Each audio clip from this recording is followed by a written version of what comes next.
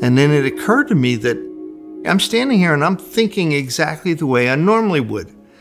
I have complete control of my mind, and I'm thinking in the vernacular and the way that I normally would think. And I'm having these massive racing thoughts are going through my head trying to make sense of this whole thing. But I realized at that moment that whoever I am, I always am. And there's no such thing as death. And, my spirit, or whoever I was, is eternal.